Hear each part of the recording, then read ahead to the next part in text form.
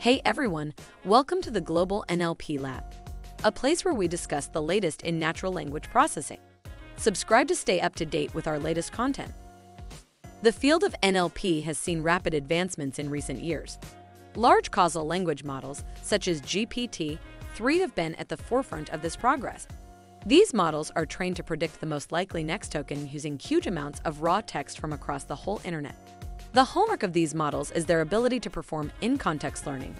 They can be primed to solve virtually any NLP task using just a few training examples through a carefully constructed input prompt. The impressive results lead to the natural question: when should we use large language models to solve our NLP problem?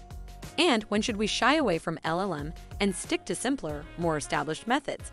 In this video, we will cover 4 important points you should consider before switching to LLM for your use case. Stay until the end to make sure you can make an informed decision on the topic. So, let's get started. Point 1. Task complexity. The first area to consider is the complexity of the task you're trying to solve. Large language models can perform reasonably well on a wide range of NLP tasks. However, if your task is relatively simple, it is probably an overkill to use a large language model. For example, if you're trying to identify the named entities in a piece of text, or to predict the sentiment of a restaurant review. These tasks are well studied, and there are a lot of pre-trained models that can solve them. Instead of testing an LLM, your first step should be to try using existing models provided through libraries such as Spacey and Hugging Face. Those libraries are very easy to get started and provide tutorials on how you could fine-tune one of their models on your data. On the other hand, if your task is much more complex, involving text generation or complex reasoning, a large language model is definitely worth looking into, especially if you have little to no training data. You will probably have to look into the largest language models provided by OpenAI, such as the latest DaVinci model, or open source alternatives, such as Bloom. These models are easy to use through API, and there are a lot of tutorials online to help you. You can find a few links in the description to get you started. Point 2. Data availability. The second area to consider is the availability of training data for your target task. If you have a large amount of high-quality, task-specific training data available in the target domain and language you are focusing on, then your best bet is probably to fine-tune an existing pre-trained model on your data. For example, if your task is related to text classification, a good approach is to fine-tune a pre-trained BERT model using your dataset. Or if your task involves text-to-text generation, a model such as BART or T5 is probably a good choice. Fine-tuning a model will allow you to leverage your full dataset, and you'll be able to achieve performance that's on par or better than GPT-3 without having to break the bank for GPU servers or API calls. However, if you don't have a lot of training data, or if the data that is available is not specific to your target task and domain, it will be difficult to fine-tune a pre-trained checkpoint. In that case, you have 2 options.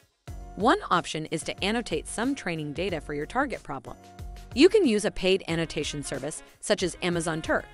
Once you have the data, you can proceed to fine-tune a model as previously discussed. Annotating data can actually be a very good and relatively cost-effective approach, especially if your task is relatively simple, and might be good to do even if you are planning to use a large language model. A few thousand high-quality data points can get you very far for many tasks.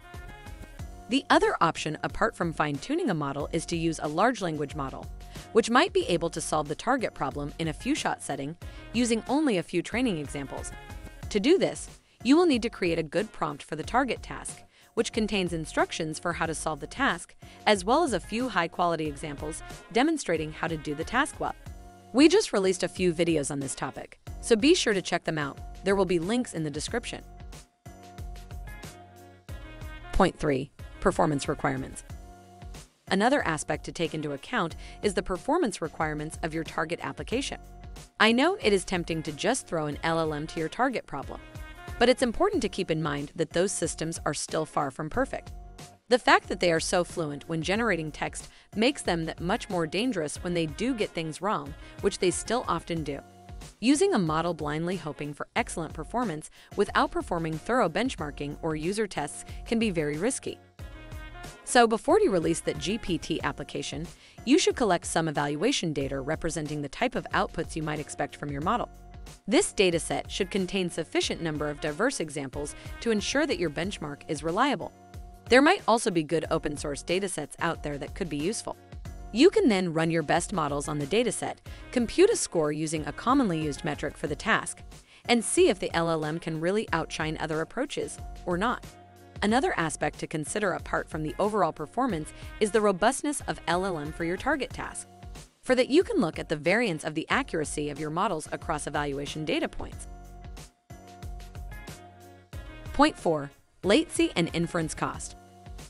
The final area to consider is the target latency time and inference cost of your application, or the amount of time, computational resources, and money you have available to serve the user of your application.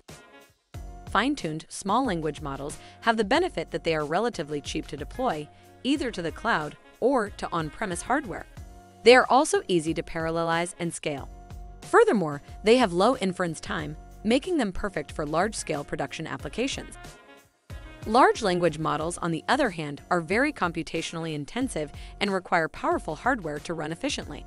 This means that it may be challenging to deploy them in a production environment, especially if you need to process large amounts of text data in real time. The cost of building such a server is also currently very high, requiring an investment of at least several $100,000. If you are not able to make such an investment, your only option might be to use large language models by calling an API. The price there is also not cheap. The best model from OpenAI costs 2 cents for every 1,000 tokens that are processed. The cost quickly adds up and is something important to be aware of. Calling an API, however, also comes with some benefits. You can get started building your application quickly without having to worry about maintaining a server with complex hardware. Furthermore, your total cost scales with your usage requirements of the API, which is good for small businesses. So to sum it up, large language models offer a lot of benefits. However, they can be an overkill for many simple and well-studied NLP problems. They are definitely worth a try, since they are very easy to test by signing up for an API account. However, before switching to a large language model, it is important to consider your specific situation, such as your budget, target tasks, domain, training data availability, and performance requirements. So that's it for this video. We hope you found the information useful. Please like and subscribe to stay tuned to new NLP videos. And check out our social media. Links are in the description. See you next time.